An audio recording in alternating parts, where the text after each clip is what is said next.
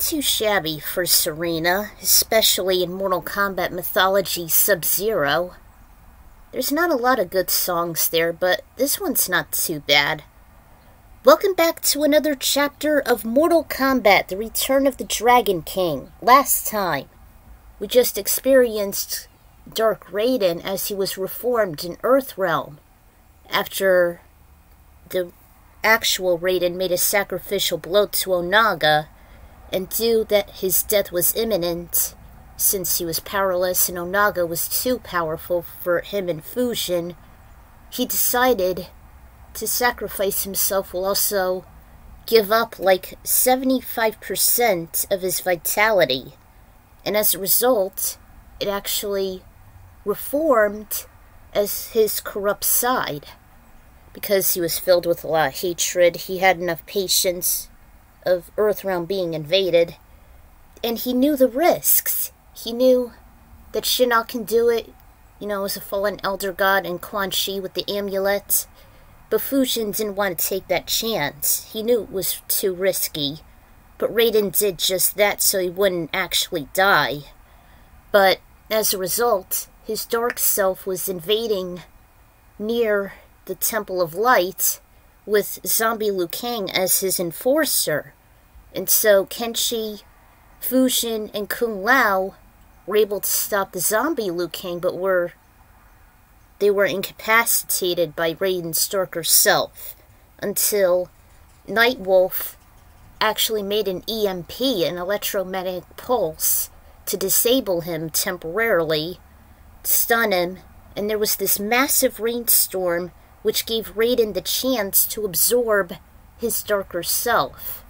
And as a result, he got his vitality back, and so he is his full self again, much to the relief of Aiko, Kenshi, Ermac, and the monks that were in danger in the Dragon Grotto.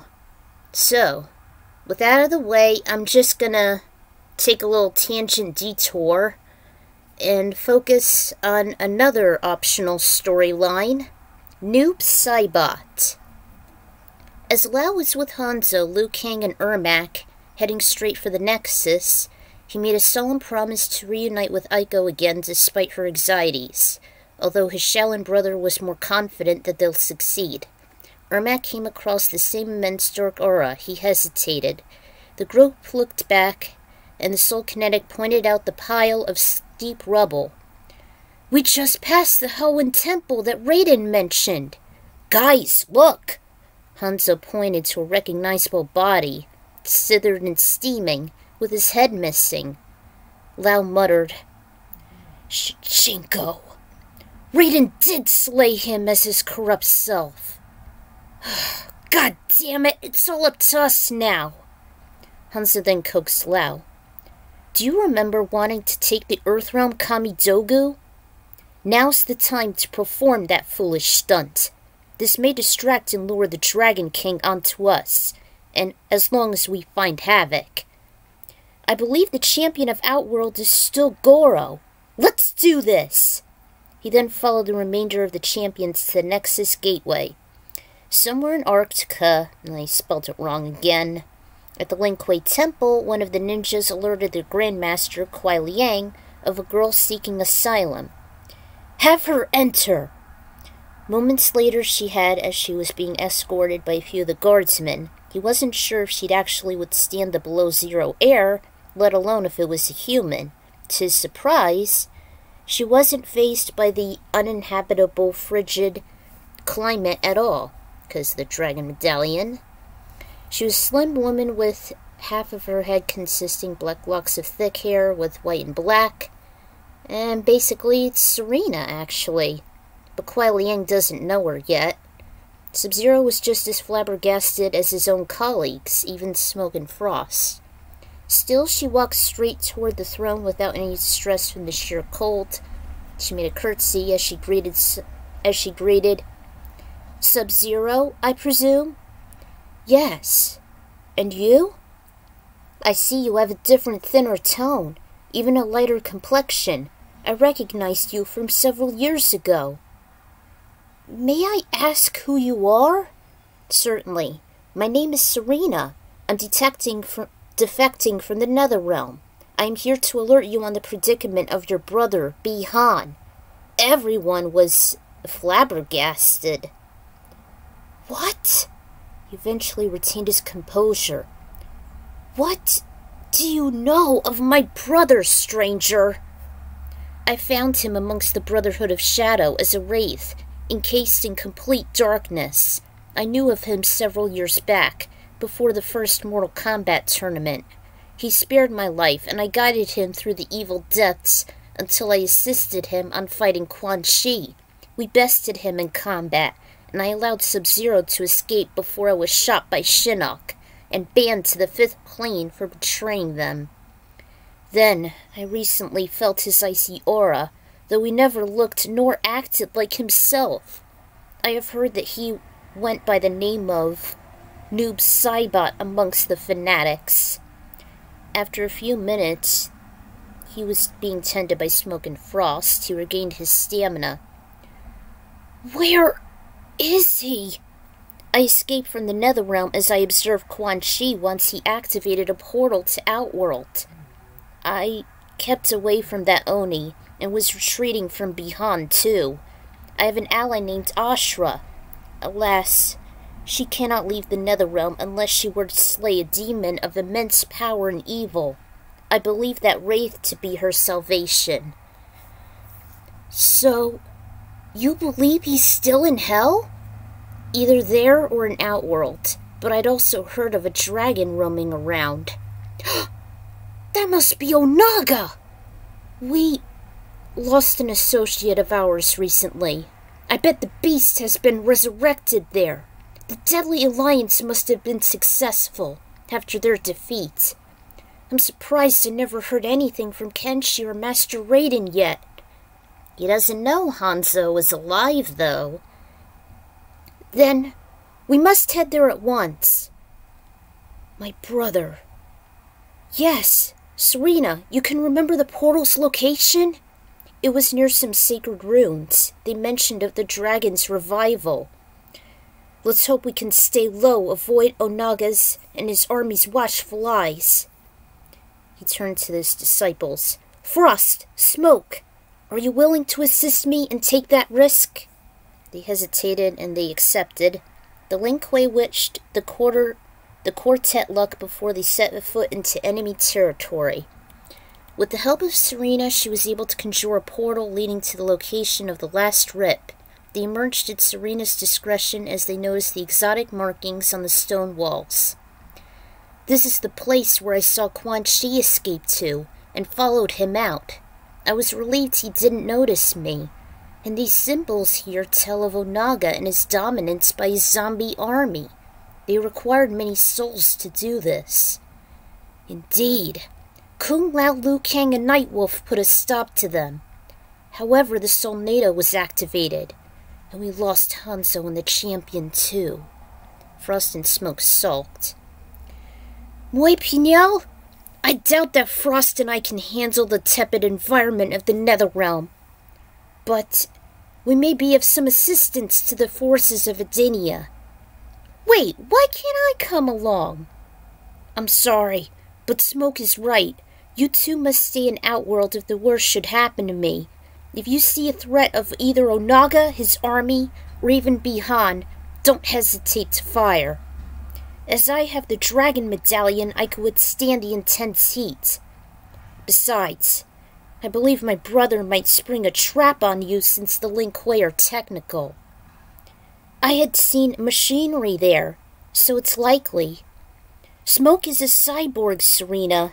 The Lin Kuei had the cyber initiative till Onira was slain, and the cyber protocols fell out of favor. Now Smoke can utilize both ways. He can be a vital part to the Edenian resistance. You are mortal, so you can't lose your powers. And with that kind of adaptation, you might be stronger than VIII. Don't I have to be tainted to enter the Netherrealm? Yes, but you have a demon. I can help you access it. Good, let's go. Stay safe, and may the Elder Gods protect you. They nodded They went into hell after Sareena conjured the portal. The pair just stood awestruck, but very much alert. Smoke scanned and deciphered the ancient runes. How can we trust her?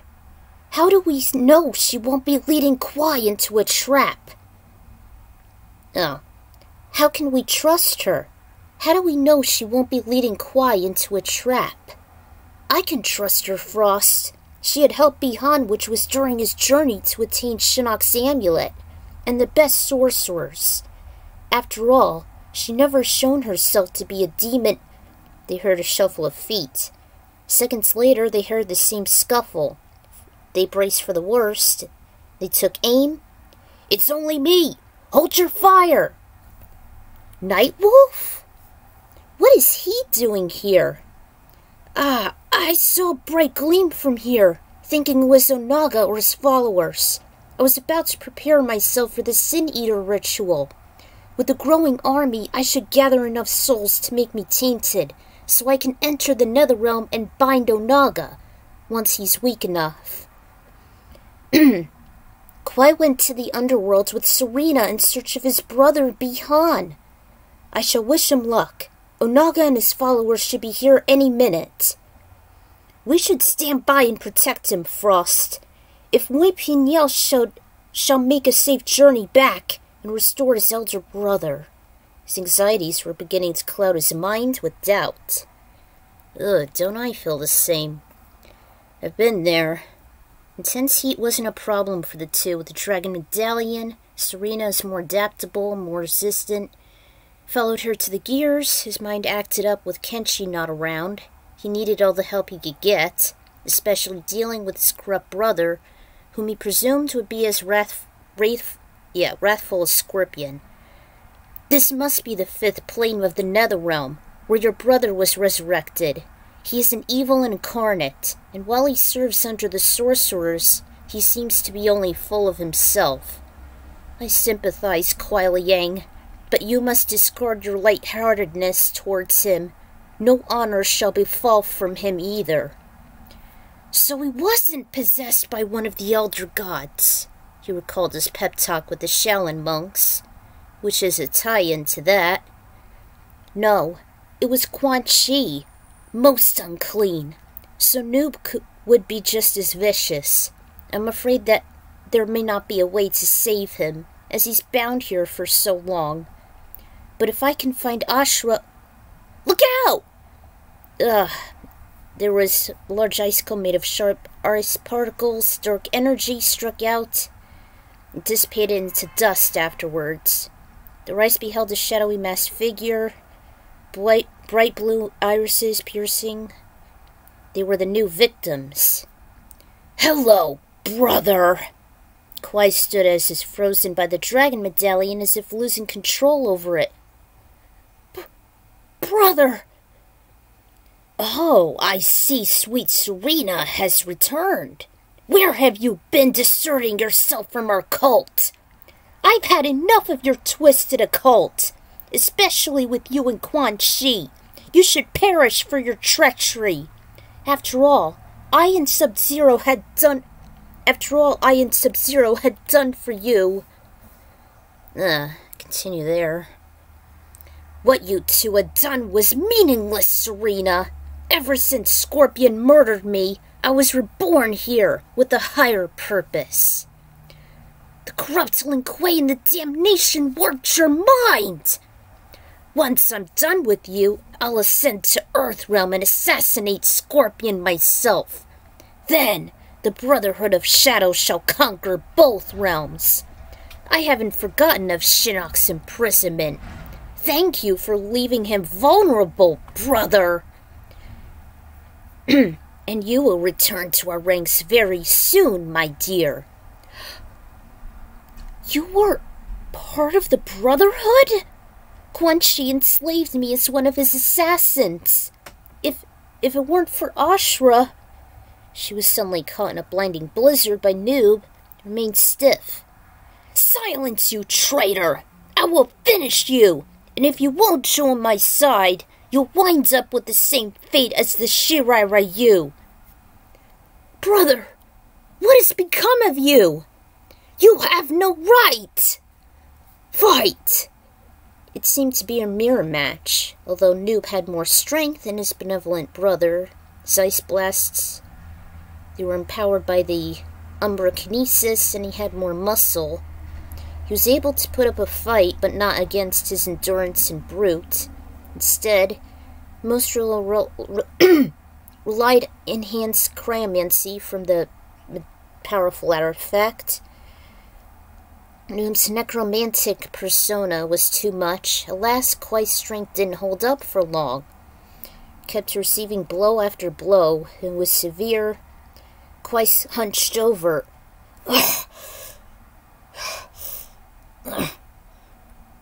I will take your medallion and your soul. Farewell, dear brother. His body was engulfed in what looked like to be bright sunny rays. The golden streaks began to irritate Noob. He shielded his eyes, he backed away. The same beam retracted from one of the distant gears. It followed Noob to stun him again, but it moved and shone through Kwai and Sareena's tomb. With a gentle aura, it dissolved the omnipotence almost instantly. The warmth also encased Kwai and restored some of his strength, even Sareena's. Let him be, Noob Saibot! Kwai! Sareena! Run! She leapt down with her nature's torpedo, squarely hitting the wraith with her spin and rapidly kicking legs which launched him into the air. She then cast her heavenly light, which made his descent hard. She fired a lightning blast, which connected Noob. With her holy might, she was able to resist both Noob's umbra and cryokinesis. She knew it won't be easy to lunge in for Chris Blade. She knew all too well that the wraith may be wounded, but still dangerous and reckless than ever. She wasn't about to lose her prey this time. I have been looking for you for eons, Saibot. So have I. They each fired their elemental volleys, forcing to cancel each other out. It was a blinding battle of stamina, as well as the neon blue and black streaks clashed against the sun rays. Noob's body jolted forward, and the incinerating energy seeping into his opaque stature. Little T knew a nearby participant was still strong enough to force him forward and lower his guard. What have you done? I will always come back to haunt all of you. Ashra threw the heavenly dagger and it impaled into the demon's chest. He wailed like a banshee, and the aura began to seep into his evil soul. Black streaks rose from his paralyzed body before it started to lighten and soon dissipate. The Chris still remained, with its tip in the burnt dirt. Ashra retreated as Kwai and Sareena recovered. What did you do? A hole made of light just descended and laid over Ashra, who could have sworn she was taken off her feet. Sure enough, she was ascending, even though the sky was hardly noticeable. Seeing this, Kwai and Sareena actually ran and grabbed her by the feet, and they seemed to be carried up as well. Ha! Ashra has actually got emancipated from the Netherrealm, finally. Moments later, it took Kwai a while to notice they were laying in a grassy field in Earthrealm. The blue, patchy sky and the cool wind was so welcoming for all of them. They had to stretch their weary muscles, maybe roll around in the fresh grass. Even Kwai was honestly missed the feel of nature. A rumble of thunder was heard in the distance. Without seeing a thundercloud, he had a hunch it was the flashing emerged the thunder god himself. Sub-Zero! Oh, Lord Raiden! Arise now.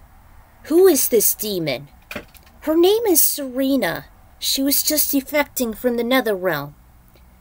Is that Ashra who stands before me? She was awestruck. Raiden! At last we meet! My faith has kept me hopeful, ascending from the Netherrealm. It's about time. However, I won't welcome a demon. Sareena can help defend Smoke and Frost in Outworld. They await my return. Then you two shall help us fight Onaga and his undead and loyal followers. I'd already sent Nightwolf there in preparation of the Sin Eater ritual. I'll still need Ashra's assistance on vanquishing the evil from Sonya, Jax, and Johnny. Those three are contaminated? By Onaga, yes. Good, I'm almost done. He then remembered the successful endeavor by the Deadly Alliance when Sareena explained it all. Ashra took out and looked down at her sword. With Chris, I might be able to imbue them. It'll be easier if the ancient cryomancers can pitch in. Yes, I know of your history, Sub-Zero. I certainly don't want you to wind up tainted like your brother. Then it's settled. Kwai and Sareena shall rendezvous with Frost and Thomas in Outworld, and fend off Onaga and his warriors. Ashra, before you go, there is still one Revenant John. There's still one. Revenant Johnny is imprisoned at the Temple of Elements, and would possess the last Kamidogu if he's not stopped. I will lead you there. Go now, to Outworld! Raiden opened a portal. Kwai then Sareena leapt into the passage to the foreboding frontier. Moments later, the Protector of Earth conjured a different rip, leading to the temple. Sensing there was still immense evil, she headed straight to it. Good luck, guys. Just like in my last epic, I did not want to go with the lore given about Smoke. He was left in prison in Outworld years after Khan was exterminated. Then he was found by Noob Saibot, and being he and the Lin Kuei had impressive technological knowledge, he'd hack and brainwash Smoke like the former Grandmaster did. I'm just so pissed off that nearly every villain had retained their evil ways without any legit reason. Same deal with Goro. Much like the Shokan, I didn't make it happen. And it shouldn't. It always pisses me off. Always. He and Frost shall be involved with Nightwolf in Outworld and prepare for Onaga and his horde followers, with Kwai and Sareena pitching in. Ashra and Sareena had their chance to shine much like Noob, although I wasn't into them much. Not a huge fan of these guys, but good to lend them a free pass. And there are the songs for that. Damn you, Squeenix. I can't find a certain song, like with, when the warriors fell to the mannequins in Dissidia Duodecim, and they arose from Dissidia, even lightning. I couldn't find that song. Damn it. Not even in the soundtrack. It should be. I seem to have killed a few birds with one stone, whether it be about Ashra ascending after she killed Noob Saibot, Sareena allying with the Lin Kuei, and redeeming herself from Quan Chi, and just getting rid of more trouble without harming those such as Kwai, Smoke, and Frost. I might cover the Chris and its true effects some other time. Maybe if I should write Armageddon, but I still have Onaga and his undead and loyal warriors to deal with. See you then. Until then, this is the Ikran Writer signing out, and I'll see you guys later.